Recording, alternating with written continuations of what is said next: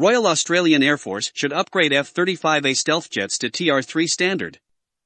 After years of delays and cost blowouts, the Multinational Joint Strike Fighter, JSF, programmed to develop a fifth-generation multi-role combat aircraft is finally making big strides forward through the addition of new customers and the incorporation of advanced capabilities.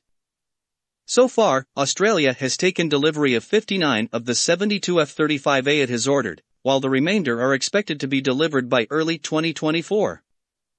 Originally projected to achieve an initial operational capability, IOC, with the RAAF in 2012, Australia didn't receive its first two F-35s until 2014, while its first squadron wasn't stood up until 2018.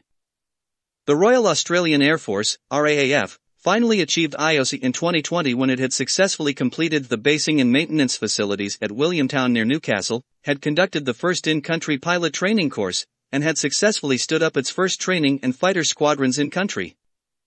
In addition, the global fleet will soon start receiving its first major operational upgrade. The U.S. Air Force said in a release that a developmental test team from the 461st Flight Test Squadron conducted the first flight of an F-35 in the Technology Refresh 3, TR-3, configuration at the Edwards Air Force Base.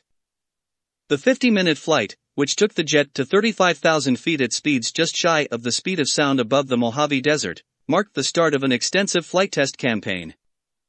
TR-3 provides the computational horsepower to support modernized Block 4 capabilities for the F-35, including new sensor suites, more long-range precision weapons, improved electronic warfare features, more powerful data fusion, and increased cross-platform interoperability.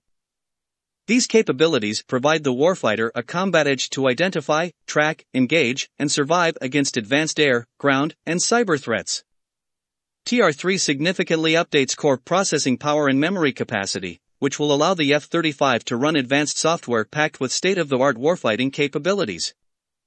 The Royal Australian Air Force, RAAF, has successfully deployed the aircraft on multiple local and international major exercises and, by all reports, the aircraft's capability has exceeded all expectations against all comers.